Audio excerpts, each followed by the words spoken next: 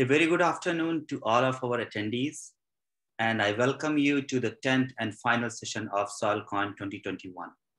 I would like to take a moment to thank all of our session attendees and organizers to make this event successful. Before starting the presentation, I would like to remind that SoilCon sessions and presentations can be best viewed on the Google Chrome browser. And if you are using any other browser, you might experience technical difficulties. So I recommend you to switch to the Google Chrome if possible now. And in case of any technical difficulties you will experience throughout the session, you can always use the SoilCon support chat widget, which is located on the bottom left of screen. And once you have any question related to the presentations, they can be typed on the chat bar on the right side of the screen. And make sure do not get confused between the left versus the right side of screen chat widgets. They are different for different purposes. So with that, I welcome our first speaker, Dr. Bill Pan. He recently retired as a professor after 36 years of career in Department of Crop and Soil Sciences at Washington State University.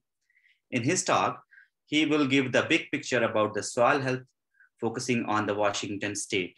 So please welcome him and presentations here. Thanks to the organizers for inviting me to present here. We've heard a lot of great seminars on soil health over the past week and also during the WSU Soil Health webinar. But as I move into retirement after a long career in crop and soil sciences, Chris Benedict did ask me to give my career perspectives and big picture of soil health history, current and future. So let's take President Theodore Roosevelt's advice and apply it to soil health. He said, "The more you know about the past, the better prepared you are for the future." And he is one of our Mount Rushmore's presidents, so I think he knew what he was talking about. I admit to being a bit of a land-grant rat.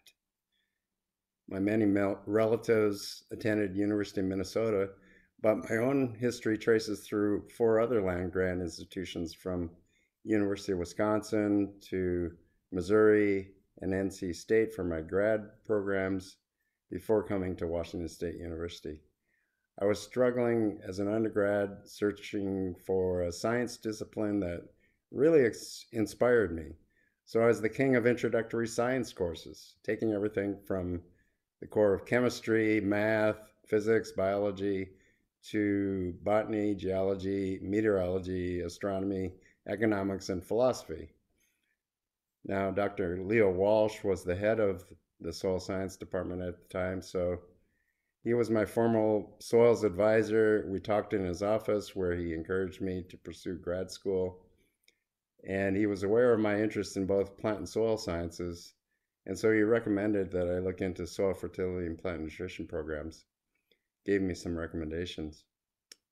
So at Missouri and NC State, I had crop physiologists, crop breeders, and soil fertility specialists on my committees. Tremendous mentors, caring, and dedicated people that provided me a model for mentoring and advising my own grad students. Now, in my travels across the U.S., I experienced firsthand soil variability, much of which was created by differences in precipitation across the U.S. Here's one explanation of the effects of precipitation on the buildup of organic matter, the leaching of carbonates and exchangeable basic cations, leaving acidic cations populating the cation exchange complex, trending from the Midwest to Western U.S.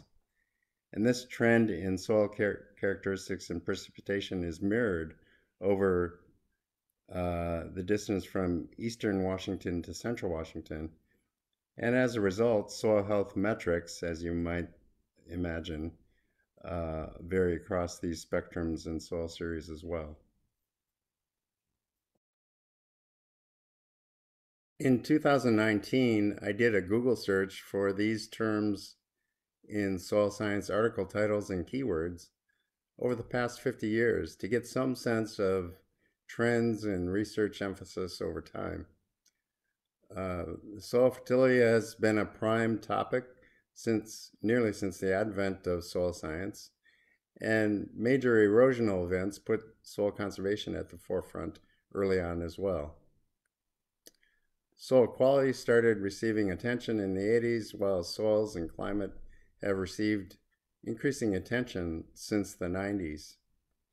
Now, soil health initiated around the same time, but it's really taken off in the past decade and looks to be in a sustainable upward trend. Now, when I started my career in soil science, the subdisciplines of physics, chemistry, and biology were somewhat siloed. But, as other speakers have indicated, soil health is an integrated soil science with increased emphasis on the breakthroughs in soil microbiology.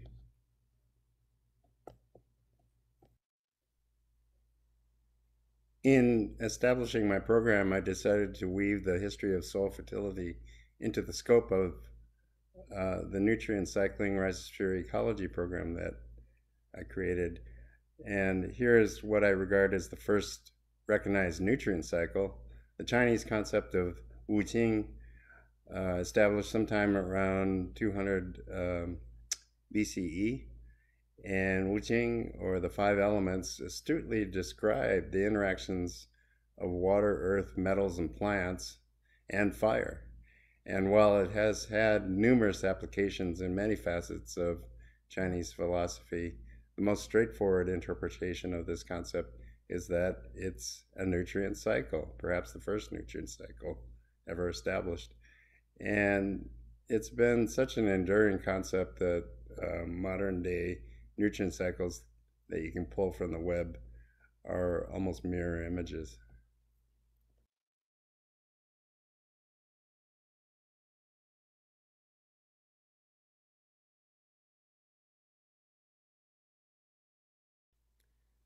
That nutrient cycle has provided the foundation for most of our work, including a rarely studied element in dryland systems, silicon. Now, a hypothesis was studied by Taylor Beard related to silica. During her master's thesis, she asked what is the role of soluble silica in soil crusting that we see, particularly in eastern Washington, after raindrop impact. And the contrast we studied was wheat versus canola straw residues, where wheat straw silica we recognized was many times higher than the silica in canola straw, while canola straw is higher in lignin, which is the building block of organic matter.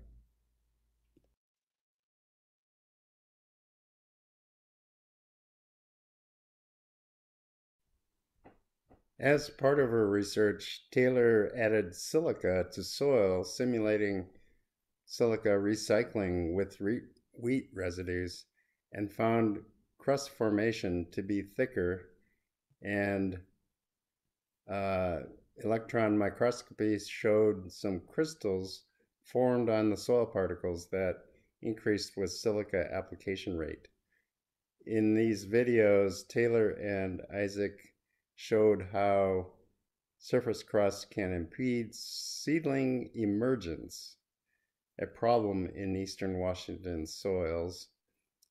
So our hypothesis is that with long-term canola integrated into monoculture wheat, we might reduce silica cycling back to the soil surface and reduce surface crusting. Pictured here is Harold Elmer Fulton, Washington State's first agricultural chemist. And Fulton Hall is still part of the Pullman campus today. Fulton measured and recognized nutrients removed by wheat harvest that needed to be replaced by Lyman fertilizers, following the chemical principles of mass balance and mass conservation. He established these principles in the wheat cropping systems during the very first generation of Washington wheat farming.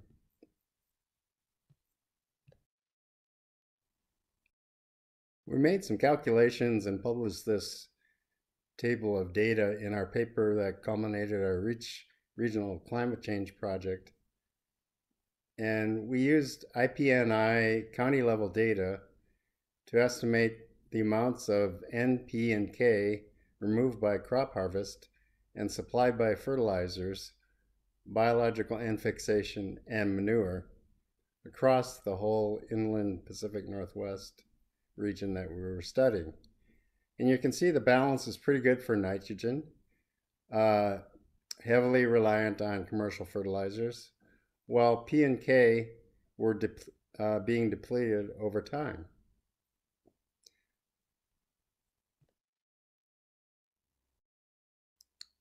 Over several years, Rich Koenig, Ashley Hammock, Ty McClellan, Marissa Porter, Isaac Matson, Haiying Tao, and I have conducted a lot of research on nitrogen management, nitrogen responses in spring and winter canola, trying to figure out how to best balance inputs and outputs. So here are the fertilizer end trials that we published in 2 publications. Plotted on the x-axis is total N supply, which includes estimates of non-fertilizer N supply added to our fertilizer N rates, plotted by the symbols. So perusing over the trends, what's most striking about these fertilizer N responses? Well, the answer is that canola was surprisingly non-responsive to N fertilizer at several site years, both in spring and winter canola. And why is this? Canola uses a lot of nitrogen. We know that canola N uptake is very high. There's a lot of protein in canola grain. And we realized that canola is a great scavenger of residual soil nitrogen. And many of these trials occurred following fallow, supporting the notion that we are probably underestimating the amount of nitrogen mineralized during the fallow season, and requires further follow-up with more microbial and fertility trials. In contrast, here's a more typical Mitscherlich model of diminishing returns yield response to total N supply by 2 recropped spring wheat varieties, hybrid spring wheat varieties in the 16-inch rainfall zone. So note that the soil N supply was estimated to only be about 50 pounds per acre. And note that grain protein percentage represented by the dotted line with the squares, and also total grain N and crop N, continue to rise well past the nitrogen supply level that was required to achieve optimal grain yield. So it's important to recognize that maximizing protein yield, while this is an important food security goal that might also reap some additional economic benefits for farmers, this does leave more unused nitrogen in the soil. And this nitrogen would then need to be recycled in the subsequent crop with post-harvest soil testing and the necessary adjustments in subsequent fertilizer inputs. Here are some concerns about nitrogen fertilizer use with regard to climate change.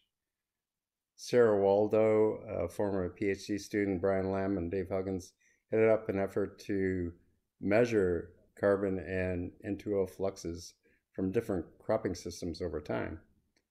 And one of the things observed was that N2O spikes followed rainfall and fertilizer applications, as pictured here in the graphs. And in addition, it recognized that life cycle greenhouse gas emissions also trace back to fertilizer production at the fertilizer manufacturing plant. So, improvements in nitrogen use efficiency need to be made through cropping system choices and through improved nitrogen fertilizer management strategies.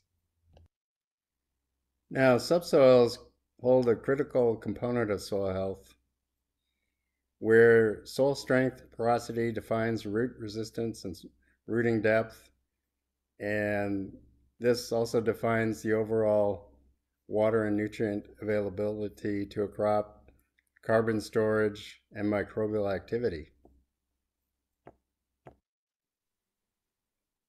Here's some data summarized by Isaac Madsen showing substantial micronutrient stocks located below the topsoil. And so this suggests that perhaps we should be doing more routine soil testing for micronutrients in the subsoils.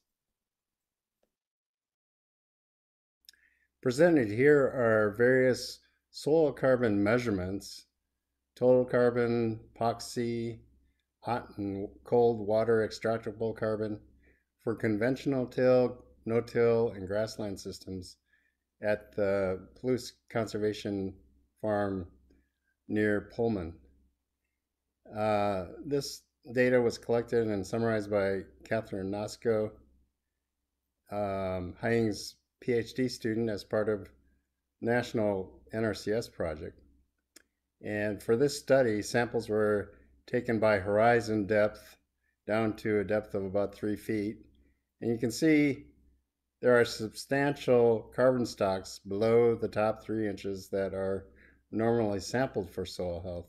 So this emphasizes the importance to sample the subsoil to fully document soil carbon stocks.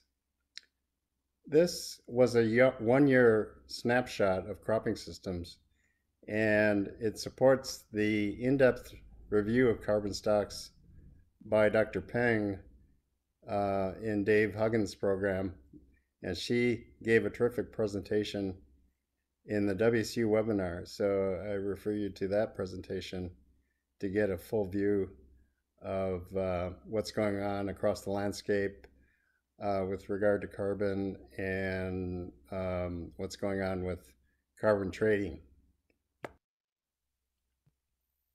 Let's now turn our attention to soil water storage, since this is such a huge soil health metric in our soils, particularly in dryland systems, with our wet winters, extremely dry summers, and heavy crop reliance on stored soil moisture. There are 3 major checkpoints of soil water. The point of saturation, where all the air pores are filled with water; field capacity, where the soil is allowed to freely drain its macropores, and the micropores are retaining available water for plant growth.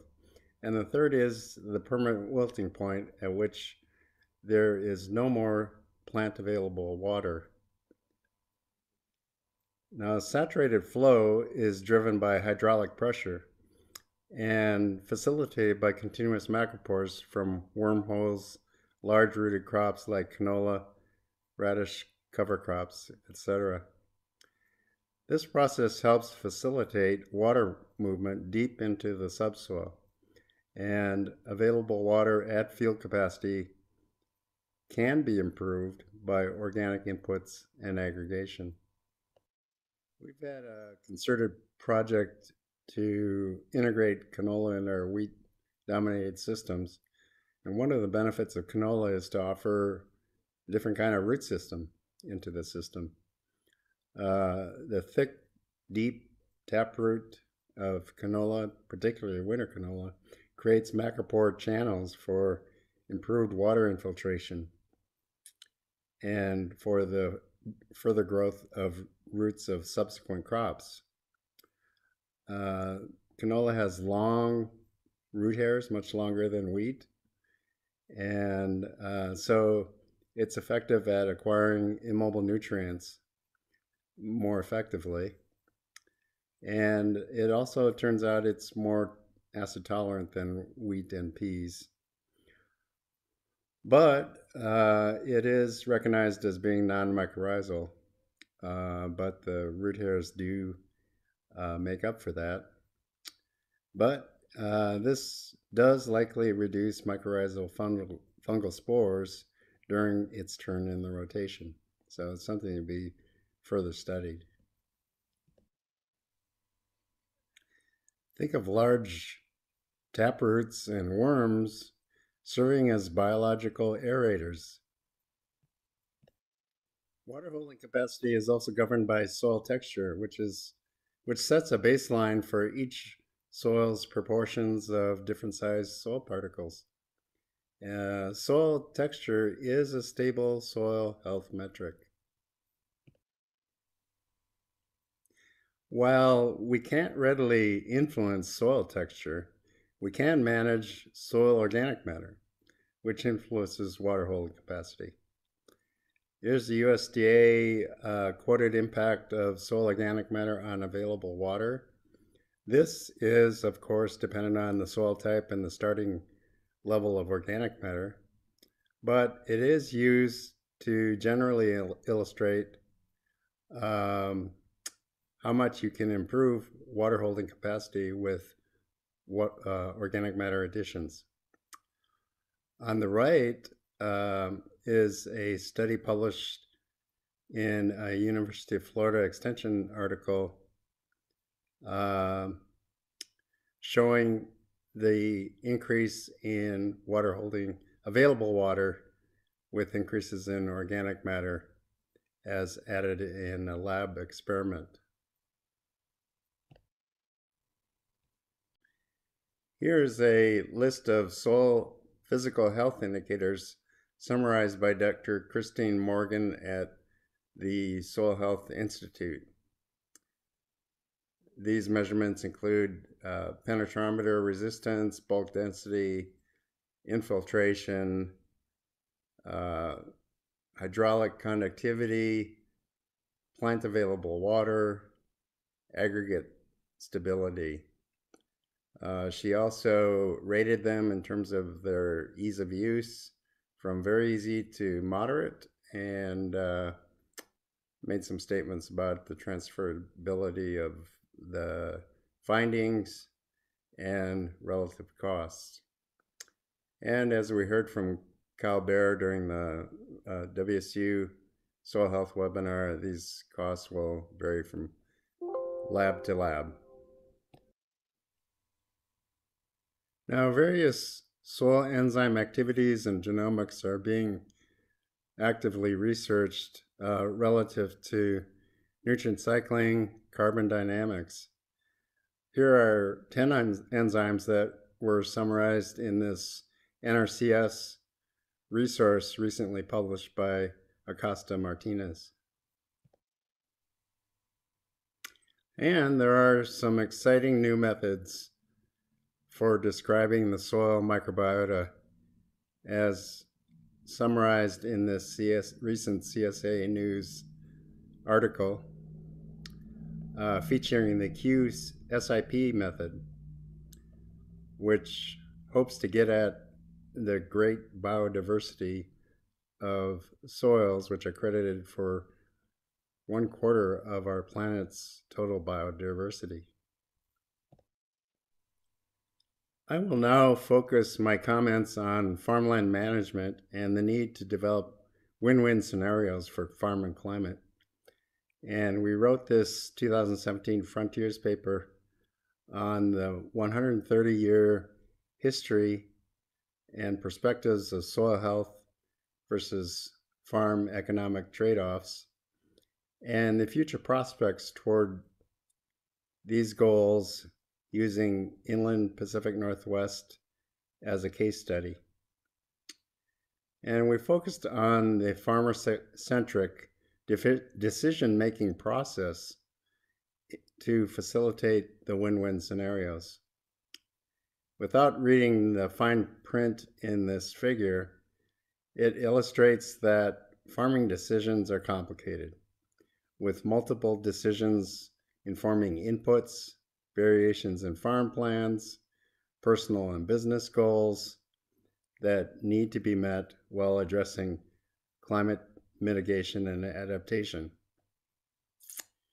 Now, as an example, Karen Sowers, Dennis Rowe, Frank Young, me, and others learned that to achieve canola integration, pictured at the top, into Eastern Washington wheat systems as part of our Washington biofuels and oilseed projects, that we had to address all of these farmer-centric factors before achieving a 10x increase in canola acreage. So taking a more holistic approach to get at what drives changes in farm practice. Building upon our integrated soil health diagram, we now recognize that soil health advancements not only require integrated soil science, but also integration of other disciplinary considerations, such as asking the question, well, what is the actual soil function of interest? Are you focused on production, ecosystem services, etc.? What are the economics, the sociology, and policy surrounding farmer and driving farmer decisions in order to make real progress?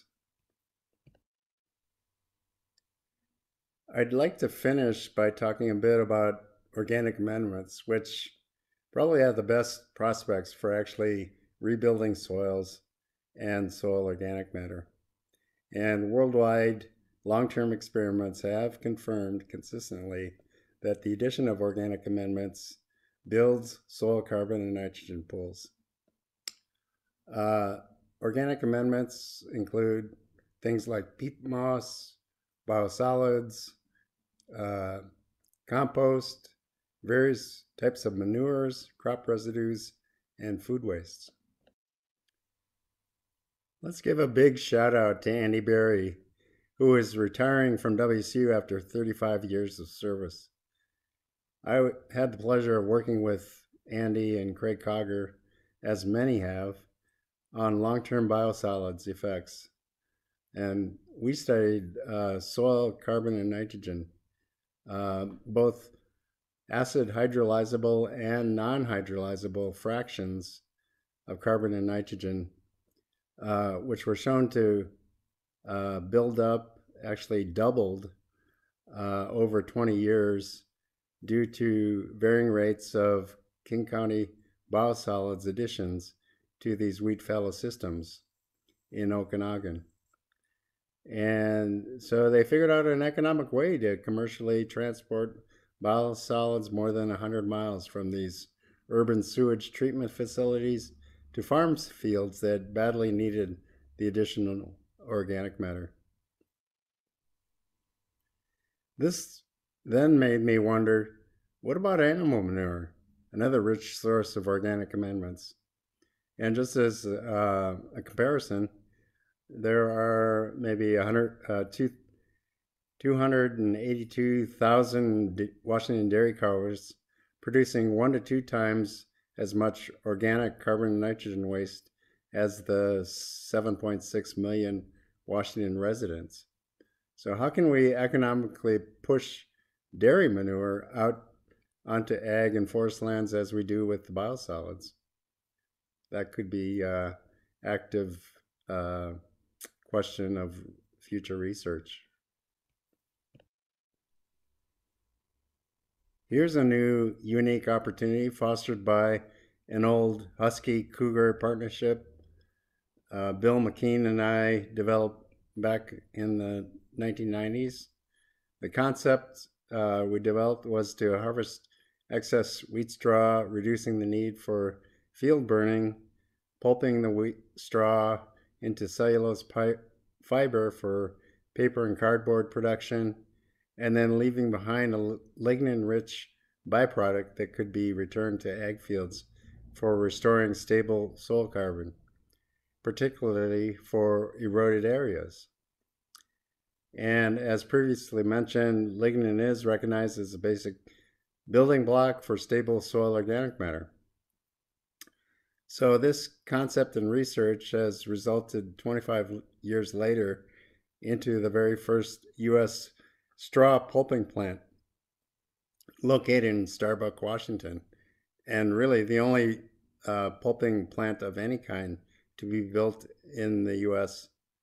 over the past decade. Here are some examples of soil microbial and physical responses to the added pulping co-product that was generated and published by my former PhD student, Kanming Zhao. He documented CO2 respiration, enzyme activity indicators, and aggregate size, distribution, and stability. And this was before we had even heard of the term soil health. Now, if you're around long enough, you will start training the offspring of your former students as well. And Yaoyi Zhao, daughter of Kanming, did a summer internship with us under the REACH program and generated the great biosolids data, was co-author on the paper that I showed a few slides back. Now, before I sign off, I would be remiss if I didn't put in a plug for the Soil Science Society of America, our official community for our science. Along with Crops and Agronomy, these are three great organizations managed in tandem, and yet I was privileged to chair the only standalone meeting in its history in 2019 and presided over its reunion once again as a Tri-Societies later that year. There was a lot of controversy over this move, but it was a great opportunity to reinvigorate and focus on our soil science while reaching out across borders. This is a photo on the lower left of Mexican soil science president and vice president standing next to Tom Vilsack and me. And Tom Vilsack was our keynote speaker in San Diego in 2019, and he was the former Secretary of Agriculture under President Obama, and now reported to be back in the saddle with the Biden administration. And so SSSA is well connected. Then we quickly hit the pandemic, leading to the first ever virtual meeting in 2020. Over this span of the few years, we also had time to renew and fortify our strategic plan to recommit to diversifying our ranks, mentoring our young scientists, focusing on new frontiers and climate change challenges. So I encourage all soil scientists, whether academics or practitioners, to join if you're not already a member.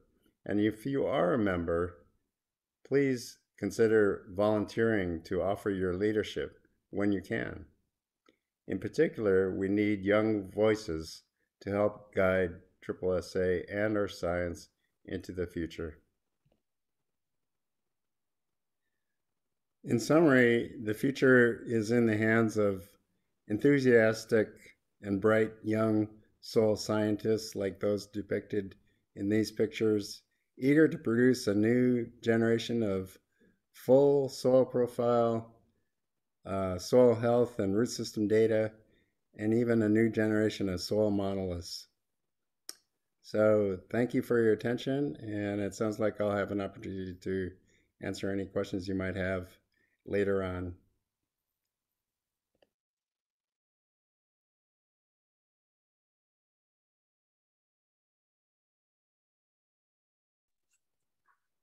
On the behalf of all the attendees, I'd like to thank Dr. Pan for his major contributions made in the issues of soil health throughout his career, and particularly in the context of this presentation on the fertilizer use efficiency and on the soil water retention capacity.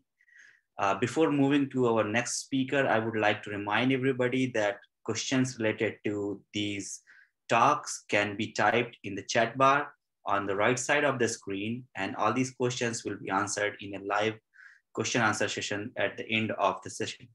And also, I wanted to mention that in the end of this session, a poll will be prompted.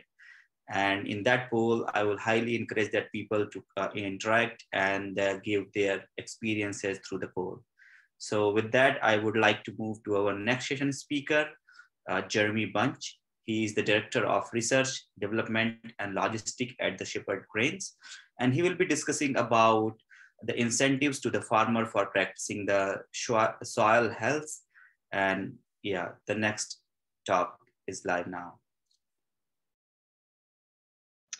Good afternoon. My name is Jeremy Bunch with Shepherd's Grain, and I want to talk to you all today about this topic of how do we incentivize growers to adopt more sustainable, regenerative agricultural practices, and what ways can we find to help monetize and incentivize growers to make those kind of changes.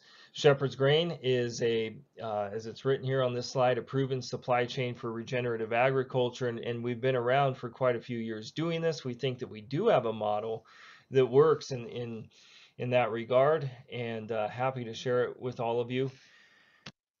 Our mission, and this is kind of a unofficial mission statement, if you will, but it's really to bring sustained value back to farms based on the production system of no-till with diverse crop rotations, and you could add cover crops, livestock integration, basically regenerative agriculture there, while embracing current and new technology to produce high quality and nutritious foods. In a very brief nutshell, what we do is we buy wheat from 35 growers here in the Pacific Northwest, and who are all committed to conservation agriculture. And then we have that wheat milled into flour and sell the flour all over the place. And so that's the brand that we have, Shepherd's Grain, which is directly from our growers, and they are able to get kind of a niche market out of the Shepherd's Grain brand. A brief history here: Shepherd's Grain was started in 2003 by Fred Fleming and Carl Coopers, two Eastern Washington wheat farmers that got together and wanted to start direct marketing their crops. They just had a real desire to connect users and consumers of wheat flour with the growers who produce the wheat. Basically, they had they had lost that in many respects over the years. Just that disconnection between farmers and consumers has taken place, and they wanted to remedy that. They started Shepherd's Grain to do that, but to have it based upon the production system of no-till and direct seeding. And their motivation there was they wanted to preserve the land for generations to come. And the idea behind sustainability here is the idea that farmland should be managed in such a way so that it can be farmed indefinitely. A good picture of unsustainability is what has gone on here in parts of eastern Washington, North Idaho, on the Palouse, in hilly country, where we've had it's astronomical, the amount of soil erosion that we've had, the amount of lost soil that we've had ever since we began cultivating this land. And they wanted to turn that around and really establish a direct marketing system for their food products that they grow, but have it be based in the values of environmental sustainability. They wanted to create a supply chain that was not only based on that environmental sustainability, but also on economic sustainability, in realization that those two things work together. But they knew that none of it would go anywhere. Environmental sustainability, great idea. Economic sustainability, great idea. But if you don't have the quality to go along with that story, you're not going to win in the marketplace. And so Shepherd's Grain puts a lot of effort and research into it, ensuring that we really have the best flowers that we can possibly produce on the market. Um, Regenerative supply chains that are economically sustainable is what everyone is kind of aiming for out there. But there just are a lot of challenges with that. And so, you know, as I go to working groups or different meetings across the country, I run into all sizes of companies, big, medium, small, who are trying to figure this out. Everybody wants farmers to adopt regenerative practices, but how do we get them to transition to those? And so there are challenges in the way. Government programs can certainly help, but that's not our focus here. In fact, Shepherd's Grain from the beginning intentionally sought to develop a program that did not rely on government solutions or subsidies at all.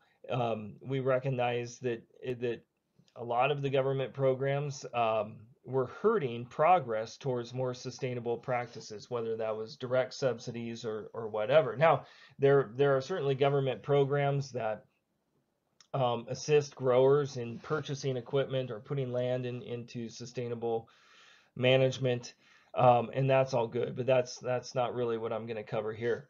I think the first and most important thing that we need to understand when asking this question of how do we get farmers to adopt sustainable agriculture, conservation agriculture, there's deep cultural forces at play. Okay.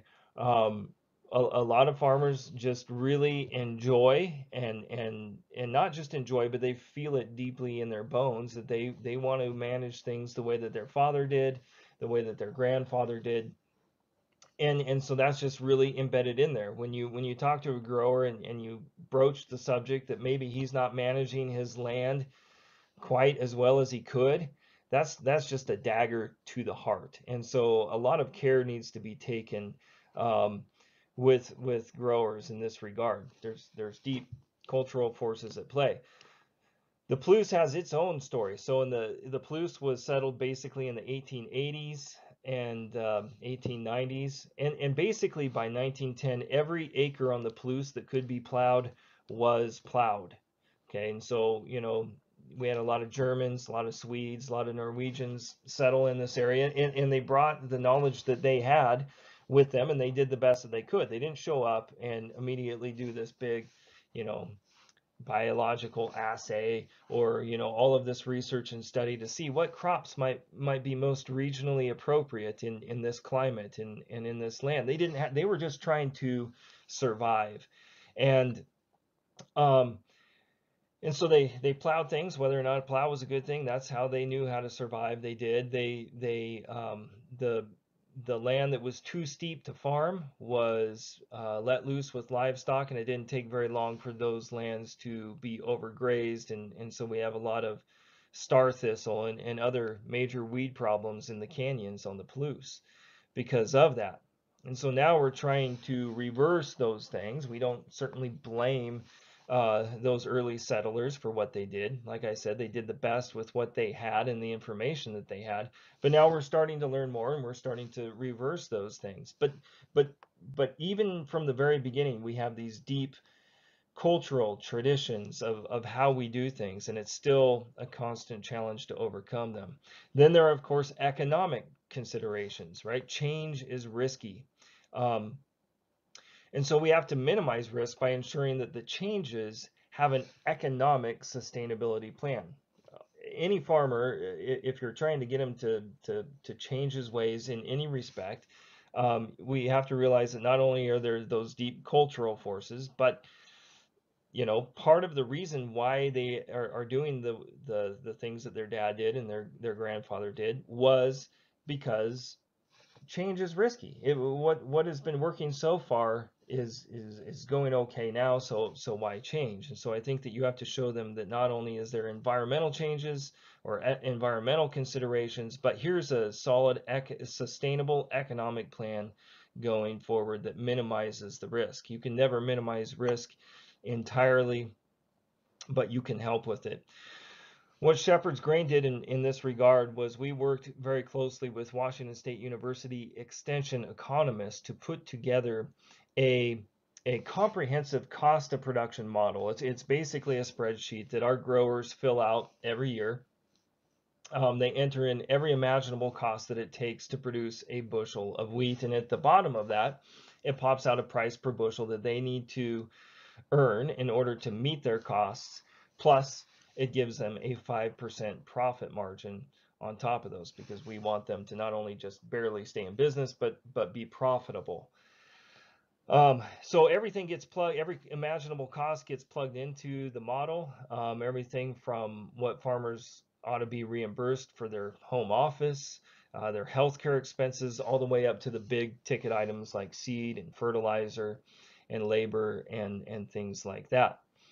And the idea behind this was we wanted to allow farmers to be price makers, to set the price of their wheat, as opposed to just being price takers. Okay, that's what the commodity markets do, is that they tell farmers what price they're going to get paid, and farmers, generally speaking, have not had much control over that process. We live in the commodity markets do play an important role when it comes to price discovery, but it's largely based on global factors of supply and demand. And sometimes the little guys in Eastern Washington get hurt by this commodity pricing program that is more global in scale. So there is power in this model as growers band together to make it happen. But it has to be sold with other values, and that's the environmental sustainability story that accompanies our flour and how we sell it. So what do we do with our cost of production model? Well, we get it, the growers fill it out every year. I accumulate them from each of our growers, then average them all together in a way that makes sense. And we come up with a flat price for the year of what we're going to pay our growers a bushel of wheat. And then the price of our flour correspondingly or corresponds to the price that we pay our grower for a bushel of wheat. What this has the effect of doing is really stabilizing pricing from year to year. Okay, so the commodity market goes up and down. It's quite volatile. We've seen that very recently.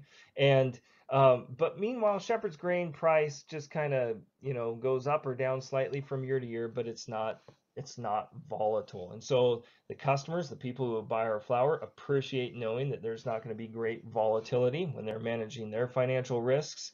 And our farmers love it. I would say about 60% of the time, our price that we pay to growers is above the commodity market price, and about 40% of the time it's below.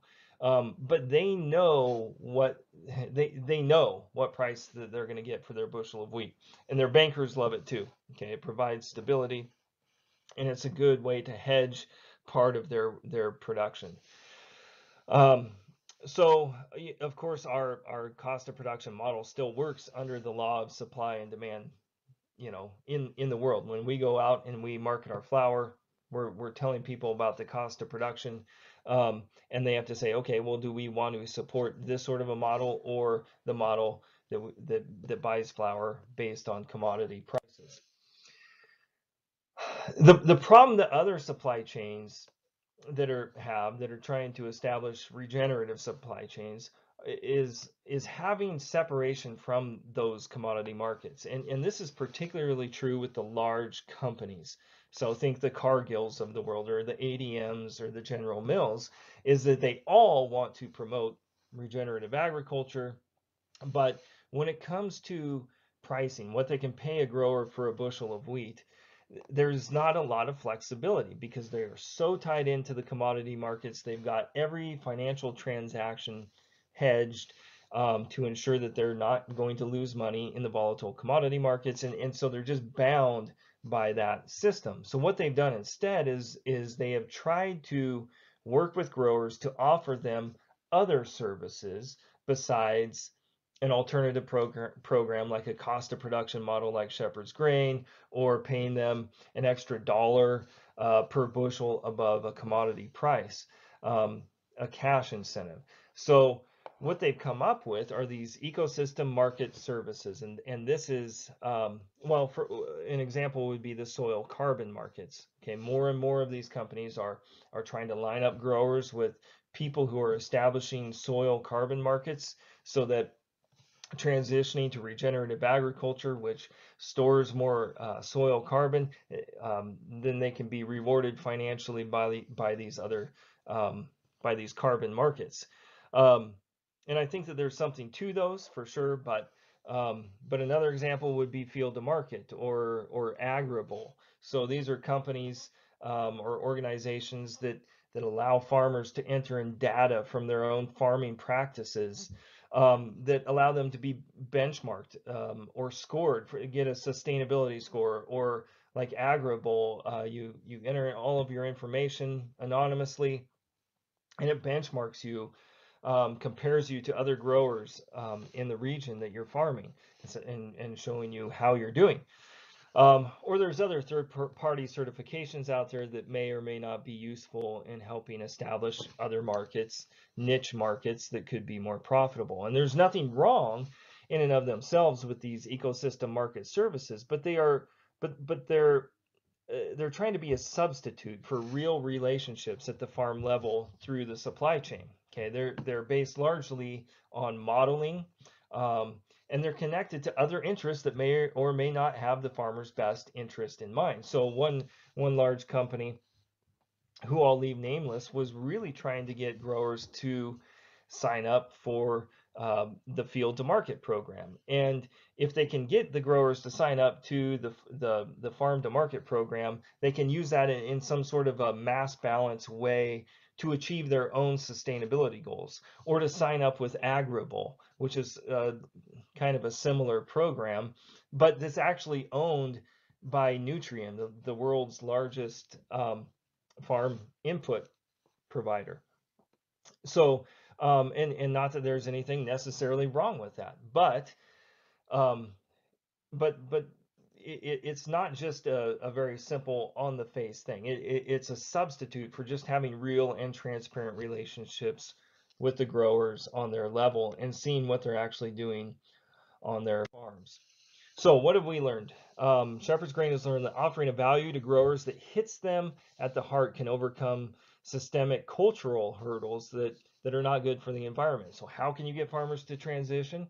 Well, maybe go to them and say, you know what, we're starting a program for guys who have adopted regenerative practices to really connect them to the marketplace. Okay, most of these growers out there, they baby their crop along all year, pouring their money, sweat, tears into seeing their crop makes it to harvest. And then at harvest time, they roll through with the combine, take it to the grain elevator, and just kiss that crop goodbye. It goes into the pit, and they have no connection to where it's going. Well, this is really a value that farmers um, treasure greatly. Just having that reconnection between the grower and the consumer is hugely fulfilling. It touches them at the heart level. Separation from the commodity markets allows us to provide an economically sustainable pricing model that provides pricing stability to growers and end users. And our growers, they don't mind when our price is below the commodity price. Okay, they always like it to be above, but they don't mind when it's below, because they know the long-term benefits of just being in this stable pricing pattern when they're marketing their wheat.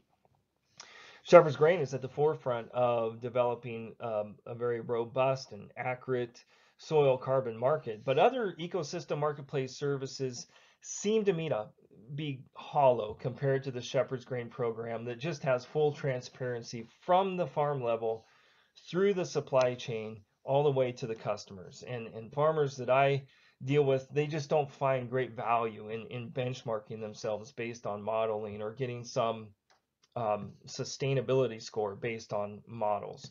There's just not a lot of value there.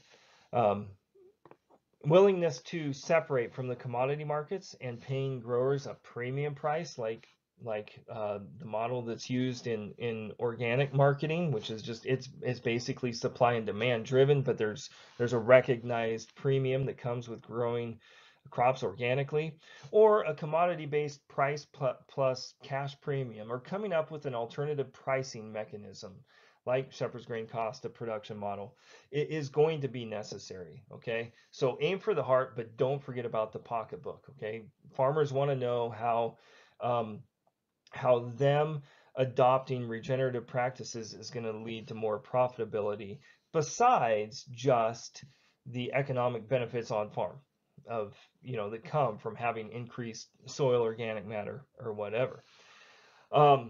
So technology, all the modeling is very valuable, but you don't win farmers solely with that.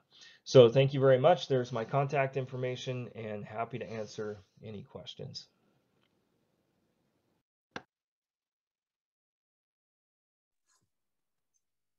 Thank you, Jeremy, for the talk and telling us about how farmers can adopt the regenerative practices and that can be incentivized to help them to look forward to those practices. With that, I wanted to welcome Dr. Chris Benedict, who is the last speaker of this session. And he's an extension specialist at Washington State University, and he will be discussing his ongoing efforts at the Washington State University to develop a statewide soil health roadmap. Welcome to SoilCon 2021. My name is Chris Benedict. I work for Washington State University, and today I'm going to talk about the Washington State Soil Health Roadmap process and some of the preliminary findings. I am speaking on behalf of many other team members at WSU that have contributed to the Soil Health Roadmap process. In 2019, efforts began to create a coordinated statewide soil health initiative across 3 different agencies: the Washington Conservation Commission, the Washington State Department of Agriculture, and Washington State University. Each agency takes a lead role in various aspects of research, outreach, and policy. The vision of the initiative was a coordinated effort to develop new soil health information from geographically representative, relevant, long-term agroecological research and extension sites that would be spread throughout the state with a focus on soil health, as you can see in this map. Then to disseminate this information through demonstration sites and outreach activities, increase adoption through incentive programs and policy, and monitor statewide progress through a variety of means. Initially, state proviso funds funded a portion of WSU's outlined Soil Health Initiative plan required to support efforts of 3 basic elements. 1 was to create the initiative within the university. 2 was to support efforts to outline a roadmap for the state of Washington. And lastly, was to initiate a long-term soil health research and extension site, or LTARE, in northwestern Washington. Full funding for WSU's portion of the initiative was to be signed by the governor, but because of uncertainties of COVID-19, in April 2020, the funding was not secured. This talk will focus on the second element and discuss the roadmap process and preliminary findings.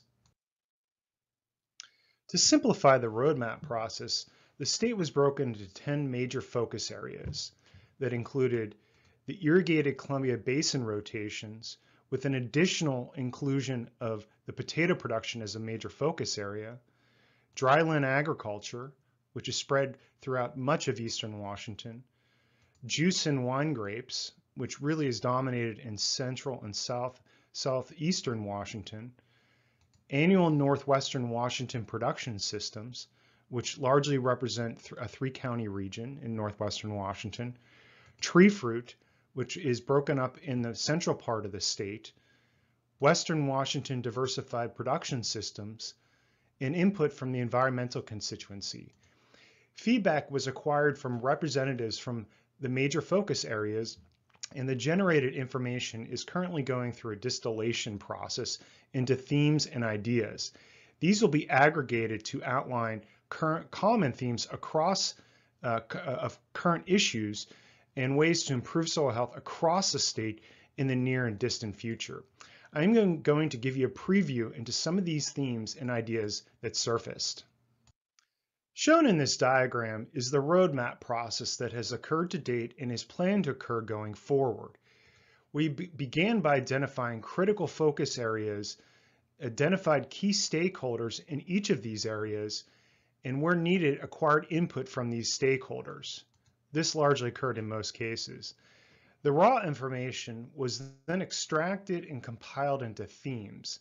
These themes will then be shared back with the Soil Health Initiative leadership and advisory groups, along with review from external partners.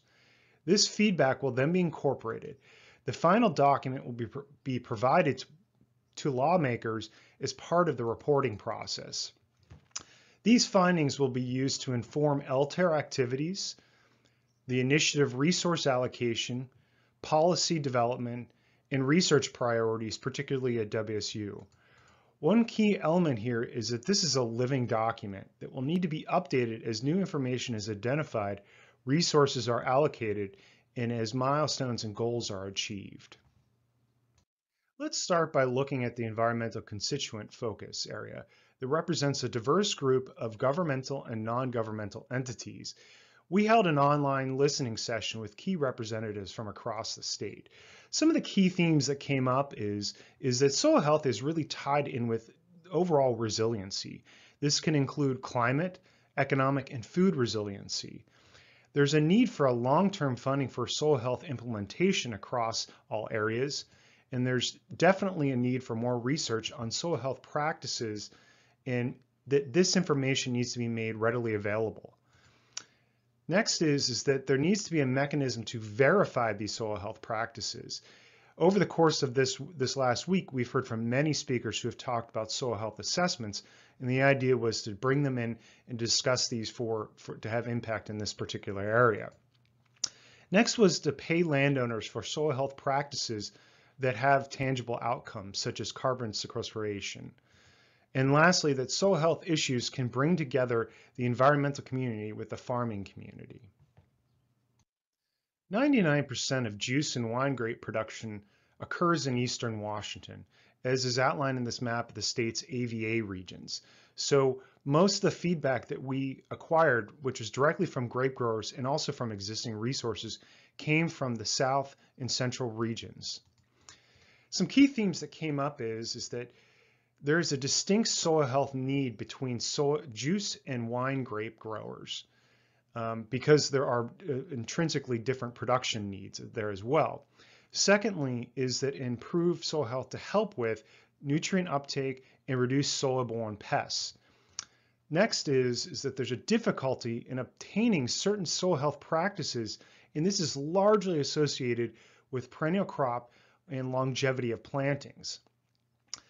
Additionally, research is needed in rootstock scion combinations in various climates and soils. And then lastly, there needs to be an investment in a soil scientist at WSU dedicated to working in this production system. The irrigated Columbia Basin represents about 700,000 acres of farmland and is located in the central part of Washington. With over 70 different crops, many of which are high value, that include tree fruit, forage crops, vegetables, grains, and a number of different cattle and dairy operations also exist within the basin. An electronic survey was distributed to seek input that resulted in feedback from a diverse group that included both producers and consultants. Some key themes that came out of this included that there are largely issues around wind erosion, water supply with low soil water holding capacity, soil tilth, and soil-borne diseases are common. Examples of challenges to adopting soil health improving practices include cost, logistics affiliated with these practices, short-term land lease, and low crop residue. And the feedback that focused on research and information needs largely focused on strategies to improve soil health, the economics of these soil health practices, and then the tangible benefits of soil health. Now let's switch to Western Washington and particularly look at Northwestern Washington cropping systems. This focus area contains a number of unique high-value crops such as fresh market potatoes, vegetable seed crops, and short-term pastures. A listening session was held with both producers and consultants from this area. Attendees stated that healthy soils relate to an innate feeling that the entire growing process is easier, requires fewer irrigation events, and results in higher yields and yield quality. Current issues mentioned by attendees largely focus on soil physical properties such as soil compaction, lack of soil structure, but also the inability to let land rest or an economically viable alternative rotational crop to fresh market potatoes. Soil pH was also discussed as it relates to the current crops grown in rotations and development pressure from adjacent urban centers. Research priorities covered a wide range of topics, but some examples include benefits of lengthening crop rotation, what aspects of virgin soils leads to higher yields, how to optimize cover crop management, the need for a better understanding of soil biology, and how to improve water, namely irrigation management via healthier soils. Several barriers to adoption to improve soil health were also mentioned that included plant pathogens via cover crops, production economics, limit longer rotations, complexities associated with alternative tillage strategies, and several challenges associated with the use of organic amendments. To overcome these barriers, attendees mentioned the need for financial incentives as soil health is a public resource. These could take several different forms, such as the valuation of economic benefits of management practices to build soil health, to include stewardship requirements in leases and other contracts, and 3, direct payments for certain management practices to help producers overcome constraints of tight profit margins. And the attendees mentioned that the core investments really should focus on impacts on soil health, on environmental services, and specific management practices on soil health. Washington is known for its apple production, but many other fruits are grown that include pears and cherries. Production is located on the eastern foothills of the Cascades into the south central region. Feedback for this focus area occurred through in-person, online surveys, and focus groups. Some key themes that arose included complexity associated with perennial production in terms of making changes to soil. Soil health is not well understood by the industry, and that soil health is related to tree health. It includes yield and yield quality. And that there are several challenges with soil types common in this production zone. There's a lack of knowledge related to soil complexity, especially as it relates to soil biology. There's a diverse research needs. Examples include replant disease, soil health analysis with simple action steps, or use of some non-synthetic and microbial inputs or ways to conserve water. And lastly, some short-term milestones include increased awareness of soil health, the use of refined soil health test indicators, and standard operating procedures for soil health. Western Washington has a highly diversified set of production systems and growing regions. This focus area concentrated on diversified production systems that typically sell direct to consumers, commonly follow organically approved practices, and can integrate livestock with crops. A listening session was held online over the course of several days with 16 farms that represented 9 different counties. Some key themes that surfaced include interest in tangible, such things as nutrients, but also in less tangible, such as carbon sequestration, aspects of soil health. And the group really self-described as stewards of the land. Some of the challenges mentioned include land use changes such as urbanization, complexity of diverse systems, limited resources to experiment with soil health practices. Next, the necessity of tillage for soil preparation and weed suppression, soil fertility, soil-borne pathogens, and flooding in lowlands that is common in this region. The group did mention information needs, in particular to carbon sequestration and building soil organic matter, soil biology, organic reduced tillage, and cover crops. Some of the barriers to adoption of soil health practices include erosion of public funding for WSU extension, limited resources such as money, time, and effort for innovation, and the need for direct technical assistance, education, and funding is all needed. First, I want to point out that we did not include the dryland or the potato production focus areas because we were still in the information acquisition phase for those two focus areas. Let's talk about some overall key themes. First is the lack of information to translate the current state of soil health knowledge into practical agronomic decisions. This was commonly reported by attendees across all focus areas. Secondly, the value of soil health varies across production systems. This underscores a need for a diverse yet integrated approach. Third is a better understanding of soil biology. This is particularly noted in the perennial production systems. And lastly, is that resources are need to be made available for farmers to try soil health practices on their own farm.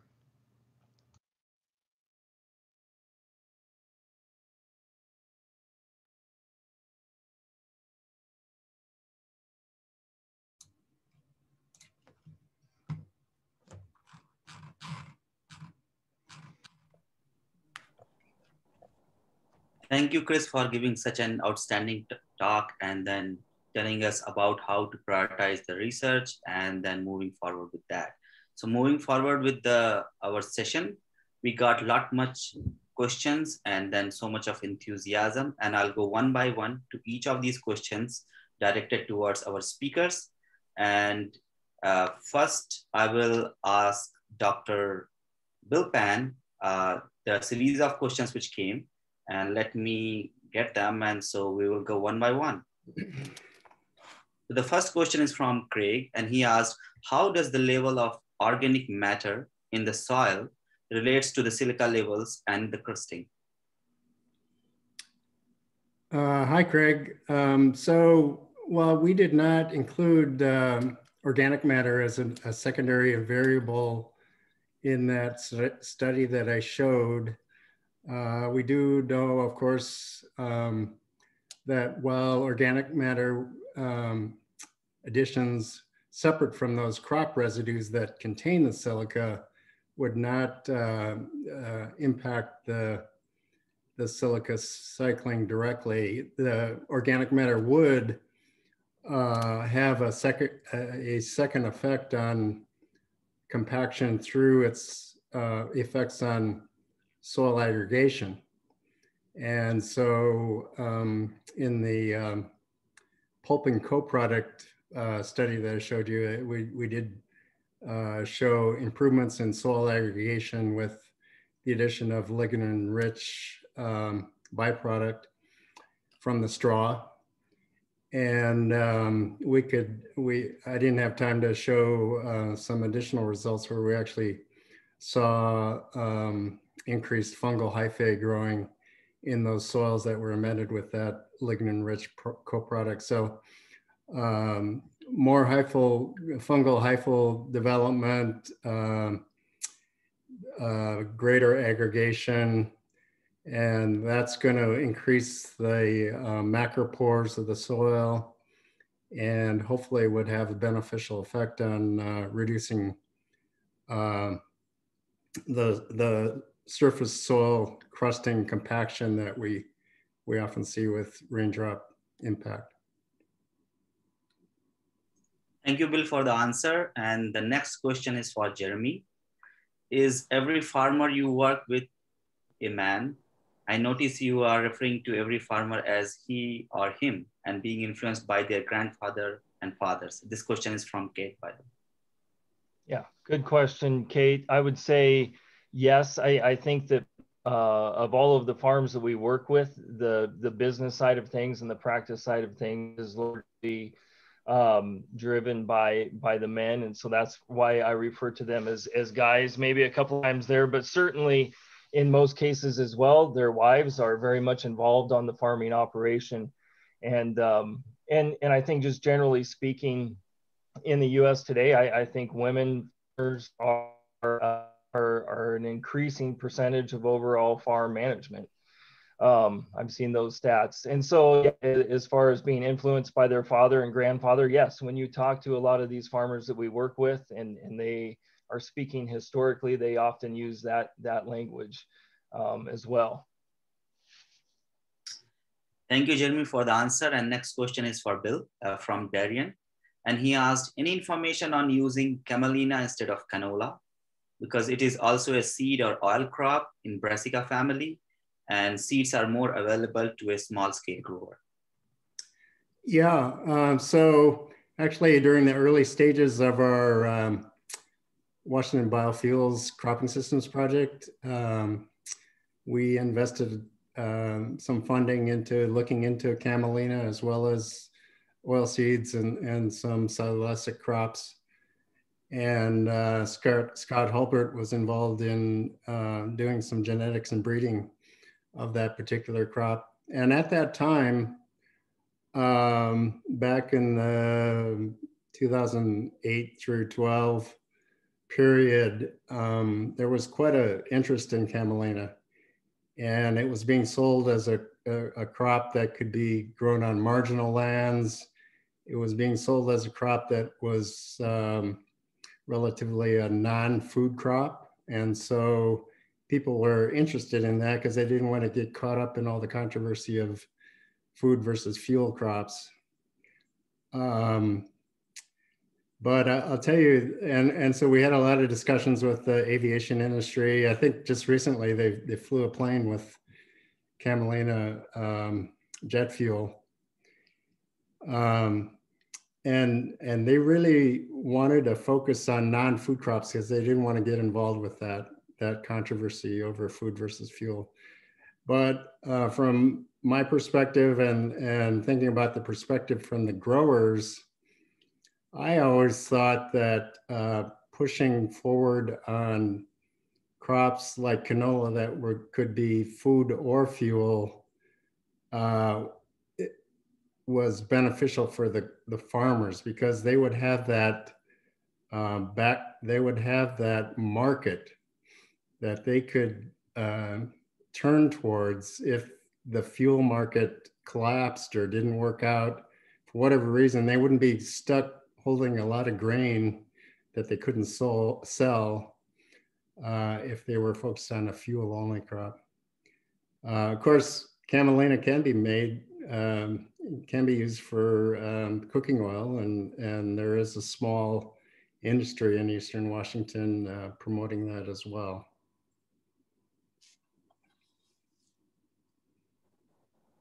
Oh, that's a great point, and thank you for the answer. And next question is from Jennifer for Jeremy. And she asked, do you ever find that inputs can be reduced so that even if the prices they get below the commodity price, that they can make a larger profit? Yes, and that's a very good question. So, you know, our farmer here in the Pacific Northwest, they love our cost of production pricing model because it provides stability for them. But actually, as I've talked to other farmers around the country who have embraced soil health practices on their farms, they're kind of scared by the cost of production model because after they've been in it for 10 or 15 years and they're seeing very great benefits from increased soil organic matter or increased water holding capacity of their soils. Yeah, they're and less inputs because of those things. They're seeing that their cost of production is really, really low, and they don't mind the commodity prices at all. They're making a good profit either way. So that is a good point by Jennifer.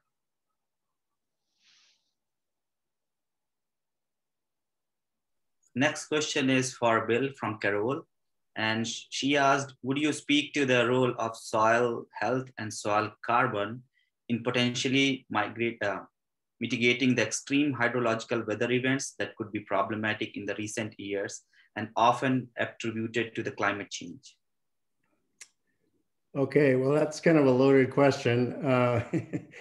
In terms of extremes of weather, of course, we get all sides of the extremes. And but the nice thing about studying Eastern Washington dryland agriculture is we have a really nice gradient of precipitation. And the cropping systems have adopted adapted to those different microclimates. And so there's really a system that's been well adapted for dry. There's from dry to wet and everything in between. In terms of organic matter playing an important role, of course, as I mentioned and several others have mentioned throughout this webinar series, that organic matter can influence water holding capacity just on a unit of soil, but also if you can get enough aggregation working and increase the size of the macropores, then you can also influence water infiltration. So you can influence infiltration and storage capacity, two key things for reducing runoff. And then in terms of just organic matter management, in terms of straw management, we've known for a long time, and actually Dave Huggins worked on this for his PhD thesis, that improving standing straw or increasing standing straw will simply trap more snow.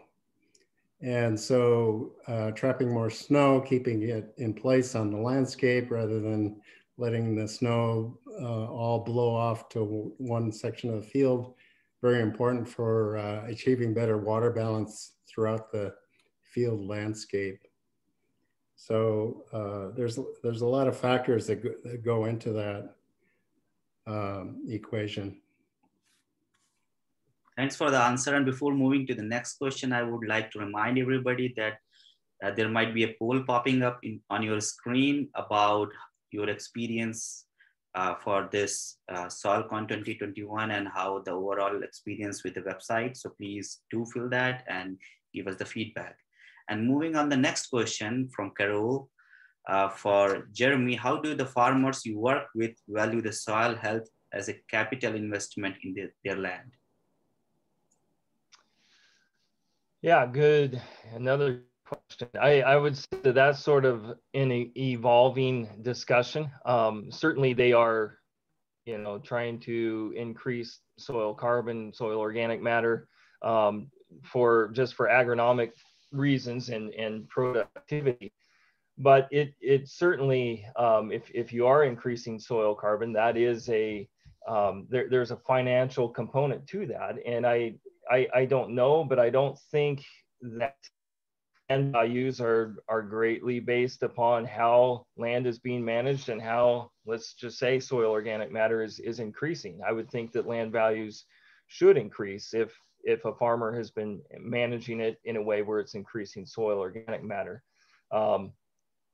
And I think connected to this would be Carol's next question, if I can just dive in, is could you also speak to how that is different with leased land, and if you've heard any good solutions to any disparity? And I would say we've done some thinking in that regard in how we can educate landowners to realize this as well, because if they realize the value of their land could go up based upon how it is managed in farming practices, they may be more picky about who they're going to lease their land to. And I think that landowners should, I think that we do need more targeted educational efforts to landlords in that respect. And next question is for Bill from Ernesto, and he asked how to measure the efficiency or impact of humic-based soil amendment to improvers in the soil. Sorry about that. How to measure the effect of adding humic acids? Yeah, and then any kind of improvers in the soil. Okay. So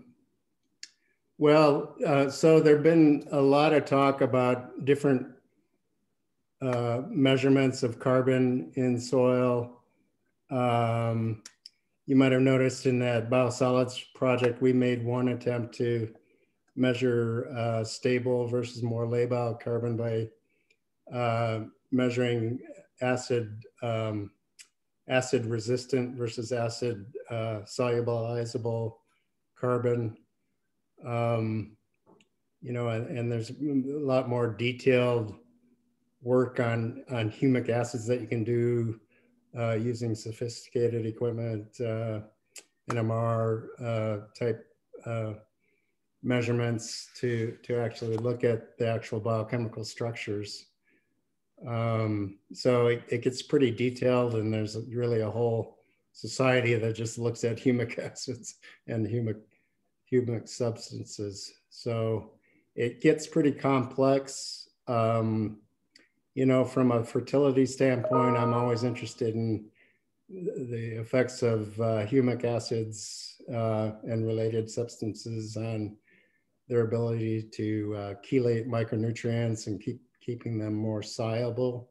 So that could be one measure of whether you're having any beneficial effects on soil fertility, is whether or not you can improve, say, micronutrient uptake measured in the plants with the use of humic substances. So that would be one indirect measure that I could think of. Okay, thank you for your answer. And the next question is again for Jeremy from Jennifer. And she asked that Sheffer grain model seems great for community systems. And do you have any thoughts about how your approach could be used in less standardized systems like in vegetables? Sorry, for some reason I kind of got cut out there. Give me one second to read the question. Okay, I'll repeat the question about, do you have any thoughts about how your approaches could be used in a less standardized systems, for example, vegetable crops? Yeah, that good question. I really hadn't thought about it. You know, like I said earlier, that the cost of production model that we use works well for growers in the Pacific Northwest, and it's not. I don't think that it's necessarily a universal solution.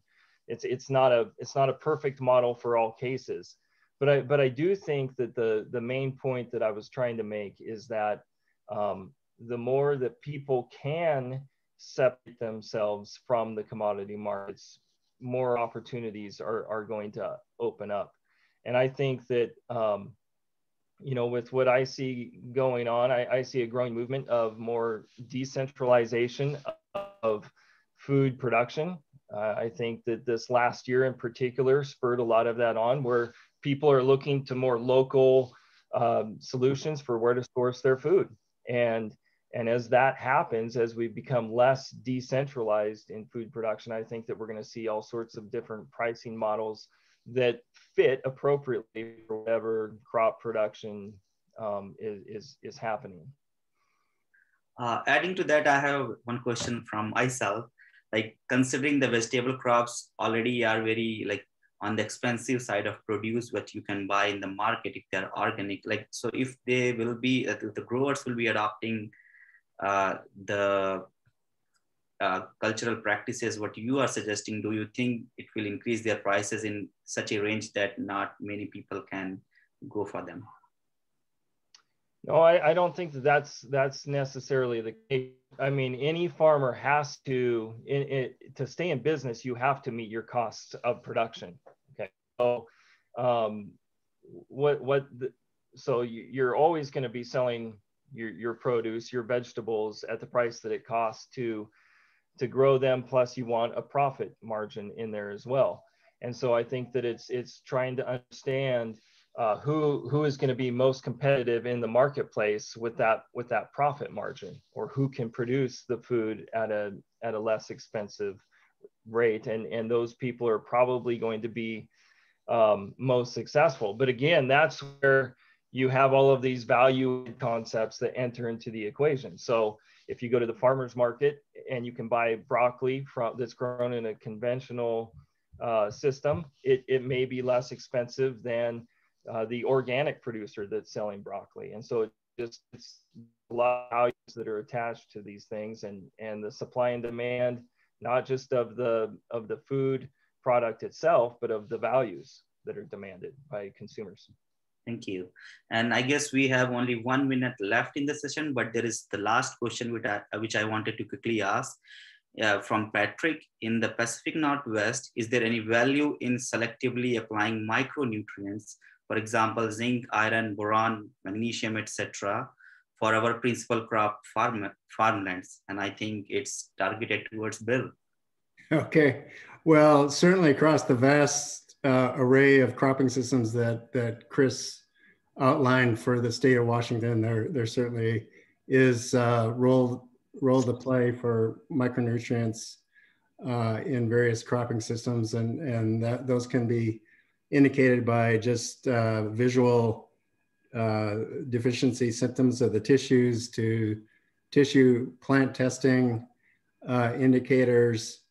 And micronutrients are used more so in the higher value crops, maybe because those growers can afford to invest in micronutrients more than the grain producers, but also they're faced with some interesting soil chemical challenges that relate to micronutrient availability, like pH affected decreases in chemical availability.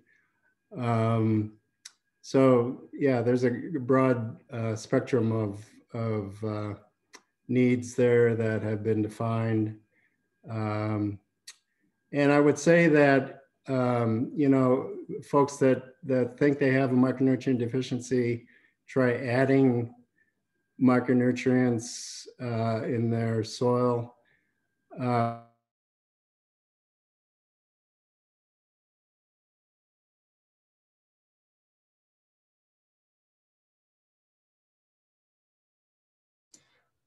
It looks like Bill froze. But don't see a response. Oh, he's back. Frozen. Okay, sorry about that.